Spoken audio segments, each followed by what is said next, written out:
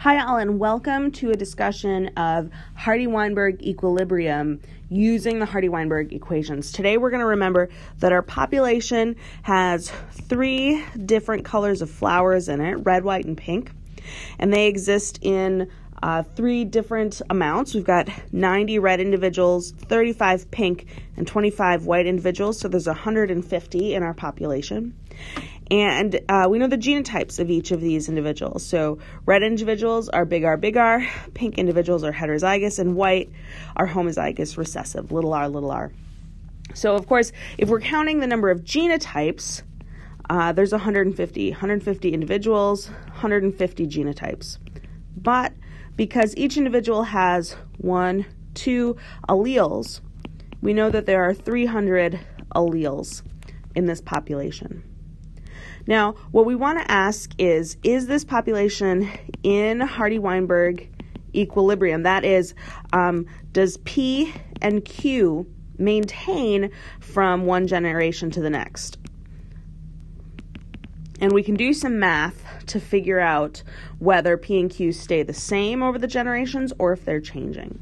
So let's start by calculating P.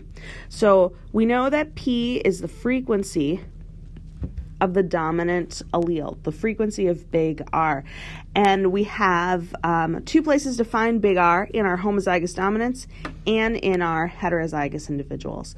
So if we're going to calculate the frequency of big R, we need to ask, out of the 300 alleles that are present, how many are big R?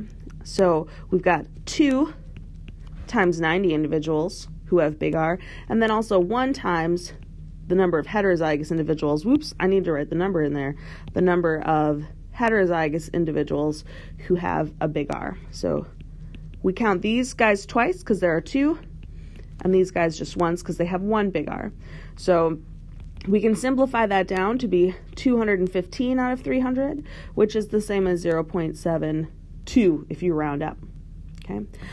Importantly, there is another way to do this math, and I want to show it to you for just a second here. P equals the frequency of big R, all still true. We want to take into account the big R individuals and the heterozygous individuals. But in this case, I want to say for every individual that's homozygous dominant, I'm going to count half of an individual who's heterozygous, so out of the total population. So we could say 90 plus 1/2 of 35 out of 150 individuals. Okay, if you do the math, this is exactly the same as up here, but we're just dividing by the number of alleles versus the number of individuals.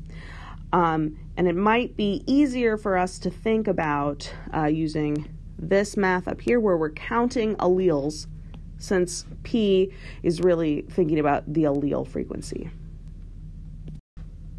All right, I've gotten rid of that alternative strategy to calculate P, and I want to point out just one more thing here. We could say that to calculate P, we just need to figure out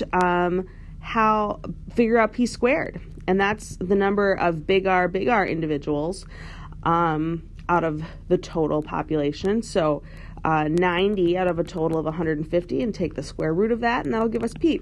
Well, that's a great choice if we already know that the population is in Hardy-Weinberg equilibrium. In this case, we want to ask if this is in Hardy-Weinberg equilibrium, and so it's so much better for us to not use this shortcut strategy and instead actually count the number of alleles up here, including heterozygotes and homozygous dominant.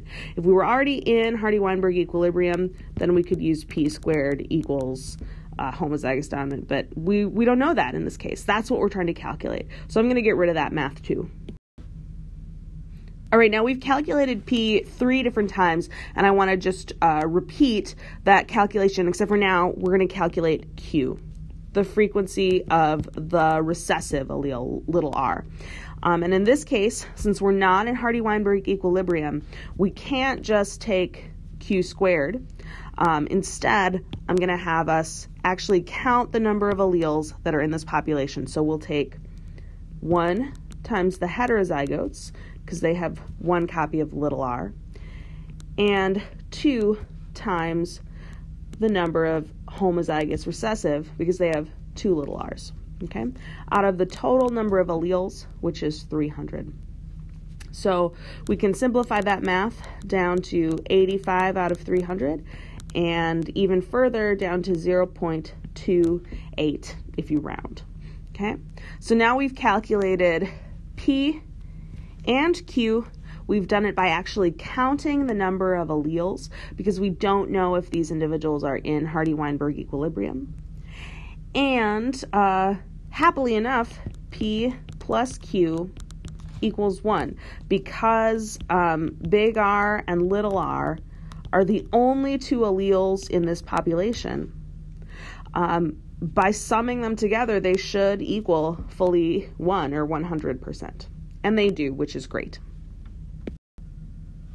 Terrific. Now we've got P equals 0.72 and Q equals 0.28. And the next thing we want to figure out is, given these allele frequencies, what are our potential genotype frequencies?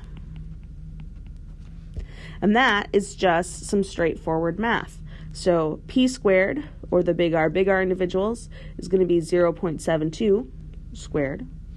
The little r individuals is going to be 0.28 squared.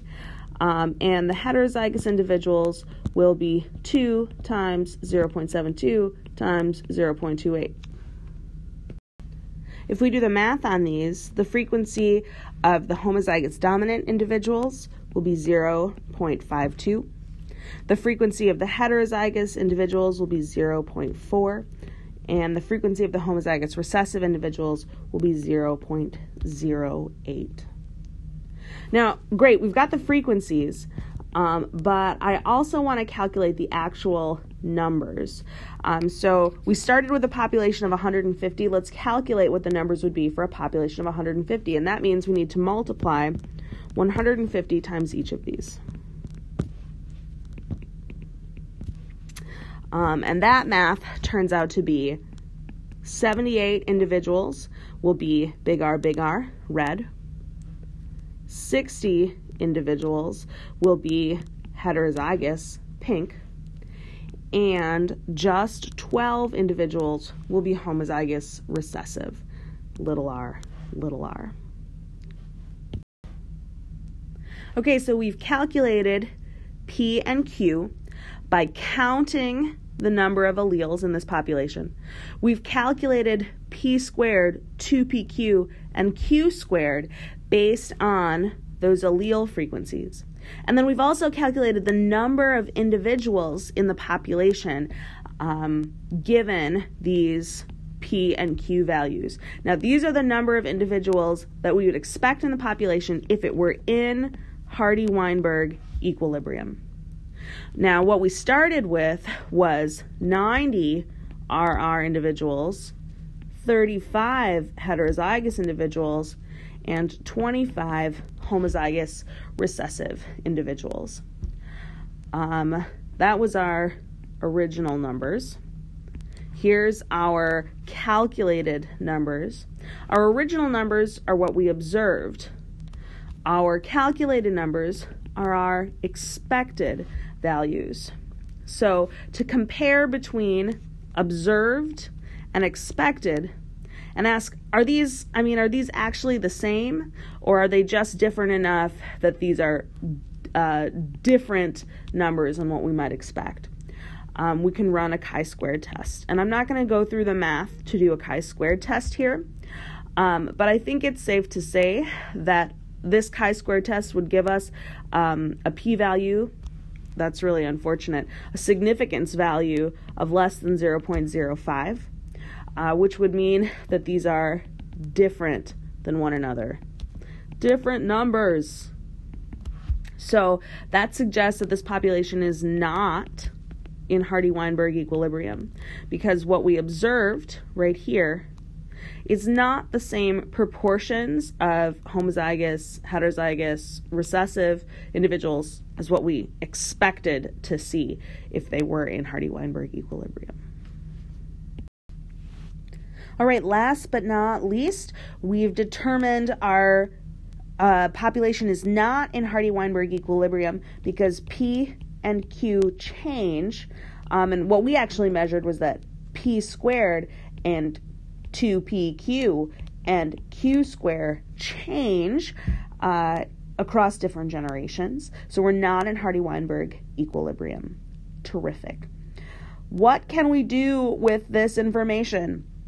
The math that we've practiced here today will help us test whether a population is in Hardy-Weinberg equilibrium.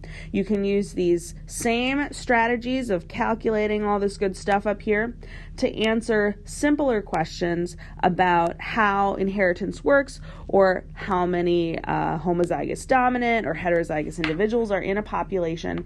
But this particular problem was testing, is the population we're interested in Hardy-Weinberg equilibrium? All right, bring questions to office hours, and I will talk to you soon.